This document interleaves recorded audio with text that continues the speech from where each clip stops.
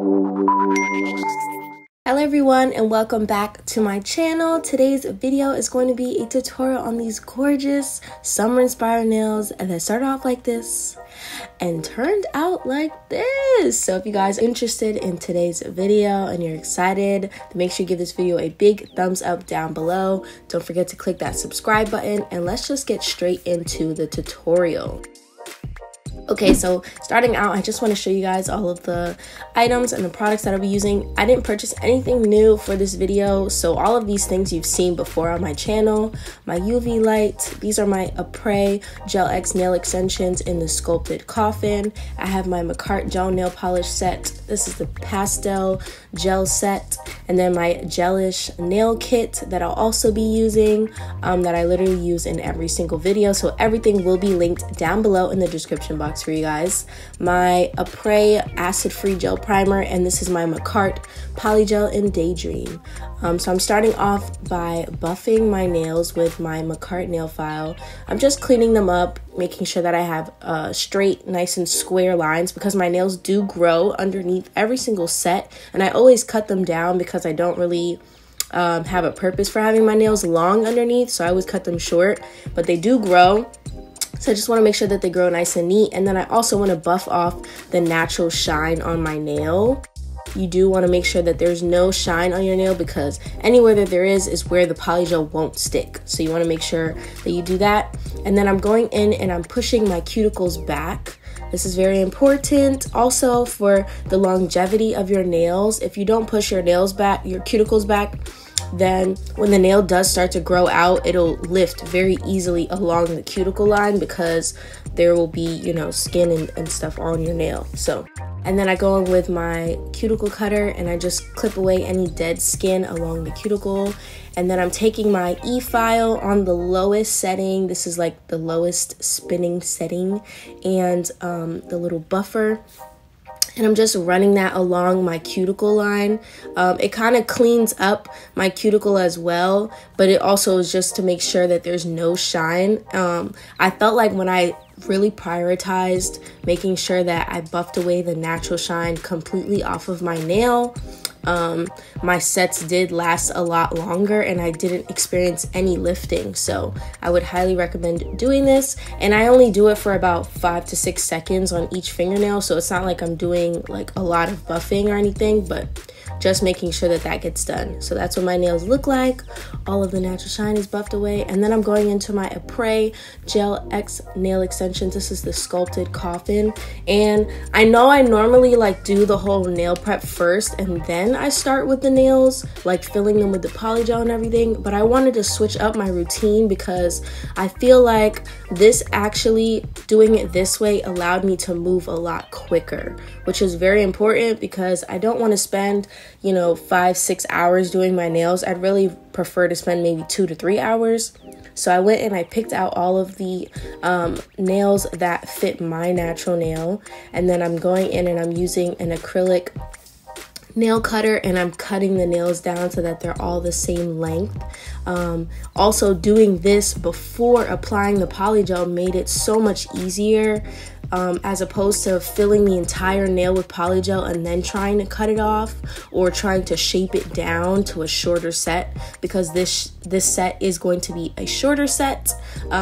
This set was in preparation for me going on vacation, and I know I didn't want a super long set for vacation. I wanted something short, something manageable. I knew I was going to be like in and out of the water and stuff, and having to use my hands a lot, and I just didn't want to risk breaking a nail or anything, which has never actually happened to me before, but you know, better safe than sorry, you know?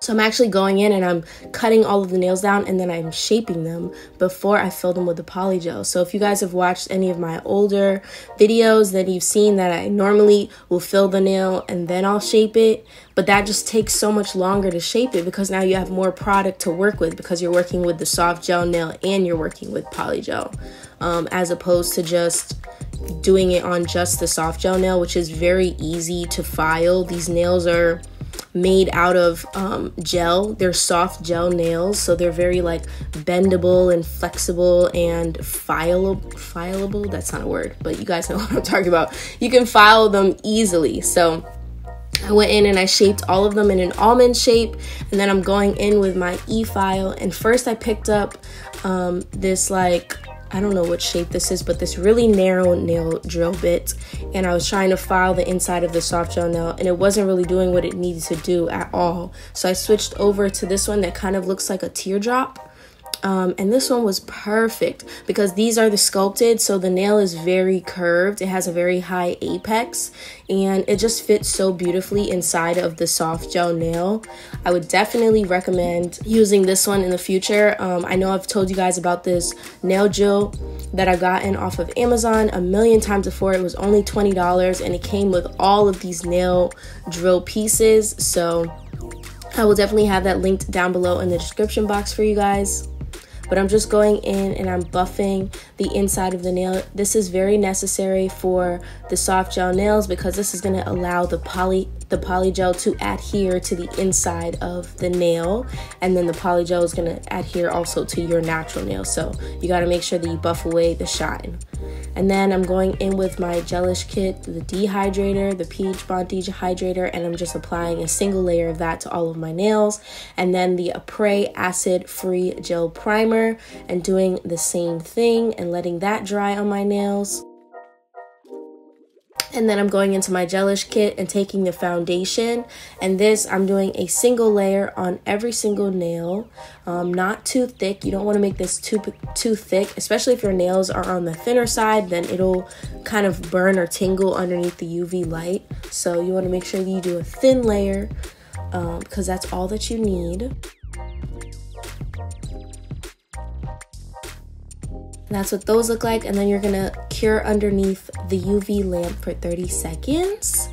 And then when you take them out, your nails will be good to go for some polygel. I'm gonna fill the inside of all of my soft gel nails with my polygel, and I'm using the MAKARTT polygel in the shade Daydream.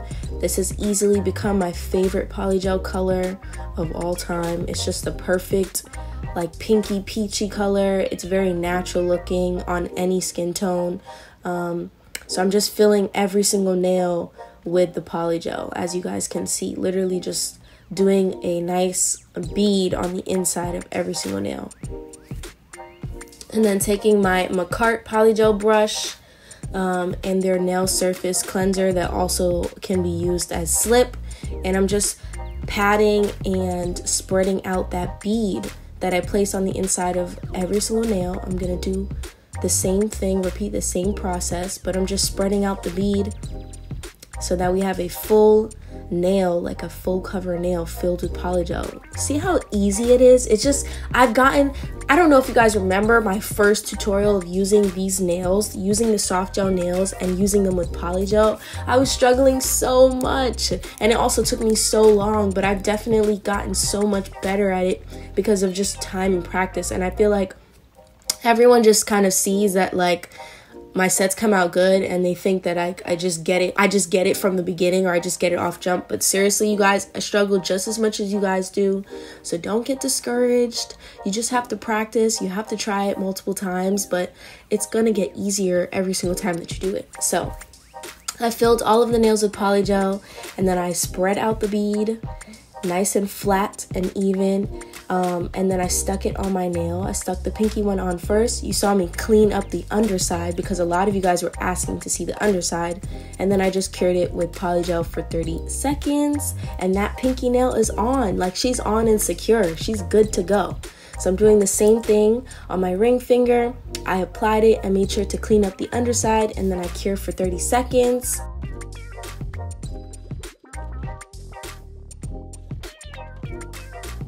And I just move on to the next finger. So I'm gonna repeat the process for all of my fingers. You see me applying pressure with my middle finger to my index to make sure that it's like nice and flat and flush. I don't want any air bubbles. And then anything that kind of seeps out the sides, I clean up with the brush as well. And this part literally moved so fast for me. Like, once I got all of the nail prep down and the shaping of the nails, like, this actually was the quickest part. And if I just wanted to stop here, I could, you know? So now I'm going in with my MAKARTT nail file, and I'm just kind of cleaning up and shaping again, because I noticed my index finger was a little bit longer than the other nails, and that's just because of how I cut it. I didn't cut it as short, but I just went in and I'm like cleaning up the shape and buffing. And I also like to buff the shine off of the top of the nail, because I know I'm going to go in with gel polish, so I just want to make sure everything's kind of matte and buffed away. This was the photo inspiration that I found on Pinterest that I'm going to be working off of, and then these are the gel colors that I'm going to be using. These pastel colors, and then my white, and then I'm going to be using these paint brushes that I got from Michael's, little like thin paint brushes. And the first finger I'm going to be working on is my middle finger, and I'm trying to replicate the same squiggly line that I saw in the photo on one of the fingers. It wasn't on the middle finger, but I kind of was just like using it for inspiration. I didn't copy it exactly because I didn't have the exact same colors, and then there were also certain designs that I didn't want to do. But for the most part, I really loved the nails. I felt like they were very summer inspired, very fun and quirky, and I don't know, I thought they were perfect for vacation. Like, I literally saw the photo and I was like, ooh, this would be perfect for vacation. Like, I love these nails. They're very fun. And every so often I want to express myself in a very fun way on my nails. So I did that, and then I cured for 30 seconds. And I just made sure to go over every single design with the gel color a second time, because I wanted it to be very opaque and pigmented. You can't tell that well, but if I just did one layer of the gel polish, it was like opaque, but not fully opaque. It was kind of streaky, so I definitely had to go over it a second time. Next, I'm moving on to this pink color that was so pretty. Oh my gosh. It's like a pink with like a purple undertone. And I'm doing this on my pinky finger. I don't really know what to call this design that I'm about to do. It was in the photo. It kind of looks like zebra print.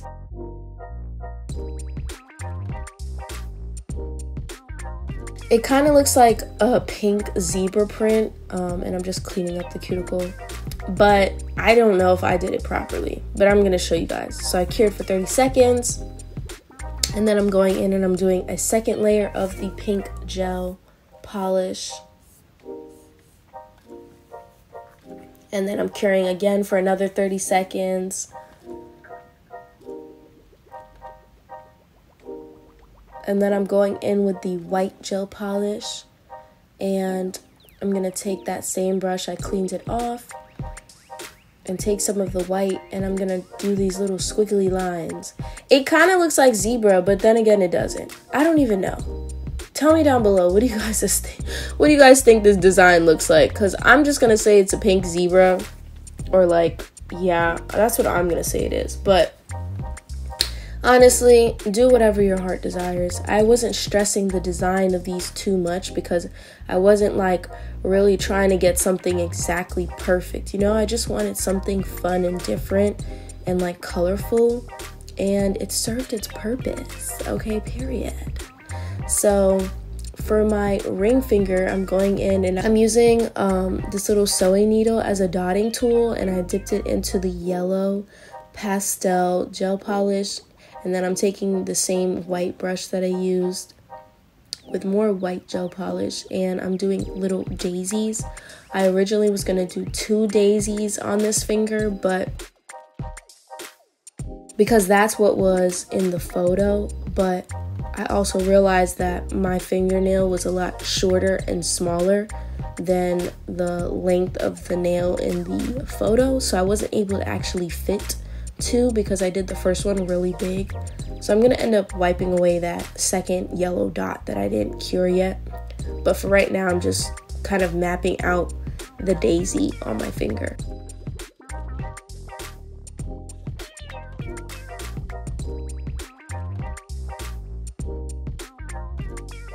That's what that looks like. And then I'm gonna wipe away that little yellow dot, and then I cure for 30 seconds. And then I'm going in and I'm kind of just like trying to round out the petals a little bit more, because I wanted them to be a little bit rounder and less linear. So that's what I'm just doing here. And I'm kind of also just going over the white because I wanted it to be really vibrant. And that's what that looks like. And I'm gonna cure it for 30 seconds. The second I like something on my nail, I literally cure it because I don't want it to move. I don't want it to mess up. I don't want anything to happen to it. So that's why you see me literally like throwing the light down and curing right away, because I'm like, oh, I love the way it looks right here. I'm gonna set it in place, you know? For this index finger, it's a yin-yang sign, but not in black and white. Instead, I decided to do it with this peachy color. This peach, and then I'm gonna do white. I feel like this is my favorite nail on, no, it's one of my favorite nails. Honestly, I think my favorite is the thumb, which I'm doing next. You guys will see, but this is probably my second favorite fingernail on my hands because it just came out so good. And it just looks so cute. I kind of want to do like yin yang again, but like in another way. I don't even know.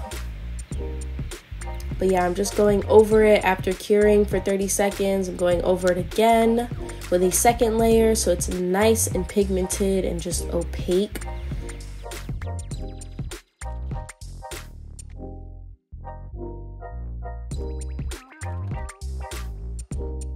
And then I'm curing for 30 seconds, taking it from underneath and then going, and I cleaned off my brush and I'm going back in with some white. Could have also used the dotting tool, but I just used the brush and I just placed one little white circle on the peachy side, and then on the opposite side I did the white circle, so you know there goes the yin yang sign. Boom, and that finger's done, and I'm gonna cure for 30 seconds and then we can move on to the thumb. This finger obviously was the hardest. I'm taking the blue and that same brush, but I cleaned it off. This finger was the hardest, so at first I kind of just needed to map out where I wanted my blue flame to be. So I know the angle is really bad, but I'm gonna end up showing you guys. But I was kind of just trying to map out where the flames would kind of like go up the finger. So it's a blue flame that starts at the tip of my nail and kind of works its way up, and kind of started out by making like little branch like I don't even know how to describe it. I'm just gonna let you guys watch. But I liked the way it looked, so I set that in place, and then I'm going over it again with the blue. You guys can see that it's not fully opaque because when I go over it, it really like starts to pop. But I'm using the photo for reference the entire time. I literally have it sitting right next to me off camera. You guys can't see it, but my phone is like literally right there and it's zoomed all the way in, and I'm just trying to replicate the flame as much as possible from the picture. And then I decided I wanted to outline the flame in yellow. In the photo, I think that it was outlined in orange, but I didn't have like such a vibrant orange the way that it was in the picture. So I decided I wanted to do yellow. I wanted to use one of the other colors that was used on one of my other fingernails, and I'm kind of just outlining and doing the same thing.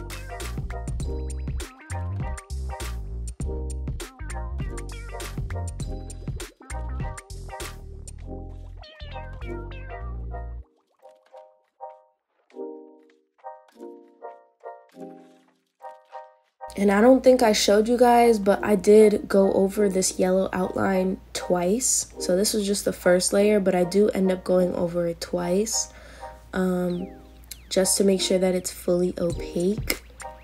Like I've been saying this whole stupid time. No, it's not stupid, but then I decided that the ring finger was a bit absent. I don't know, I felt like there was just not enough going on, so I just went in and I added some yellow dots around the daisy. And then I cured everything, and this is what my nails are looking like. Ooh, yes ma'am. I was so pleased with these. I thought they were so cute and so fun. We're not done yet though, so I'm gonna go in with my GELISH top coat, top it off, and I'm doing a single layer of top coat on all of my nails.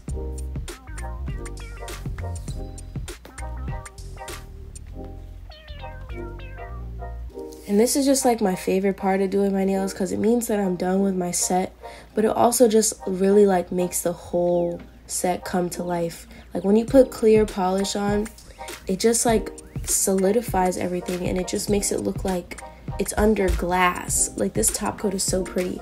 So I cured that for 30 seconds and then I'm going in with my cuticle oil from GELISH and I'm just applying that to my cuticles. And honey, we are done. This set was so beautiful, so quick to do actually. One of my quicker sets for sure. Like seriously, I absolutely love the way that these nails turned out. They look so good.